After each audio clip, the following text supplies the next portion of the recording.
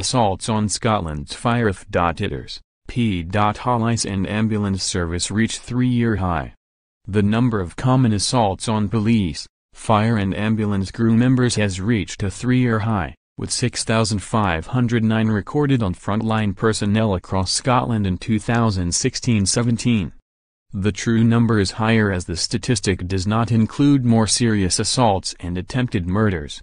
The figures came out just hours after the head of the Scottish Fire and Rescue Service, SFRS, took to social media following an attack on one of his crews, who had to be rushed to hospital.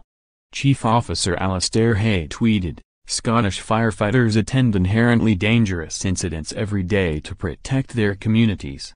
Last night one of our crews was attacked by youths throwing bottles, injuring a firefighter. Totally unacceptable." The firefighter was part of a crew tackling a blazing bin in Springburn, Glasgow on Saturday night when thugs targeted them. A separate crew, called to the same area at 9:55 p.m. to reports of a second bin fire, were given a police escort.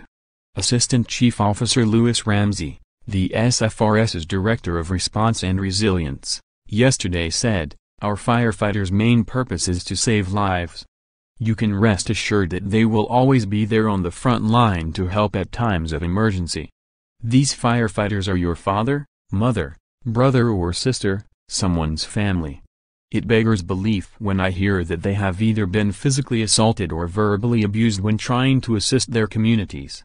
The figures were revealed by the Scottish Government in a letter to Scottish Conservative Justice spokesman Liam Kerr. He said, "It's extremely worrying that the number of attacks recorded by police on emergency service workers has risen to a 3-year high. We have to get tough on those who commit these offences to make it clear it will not be tolerated."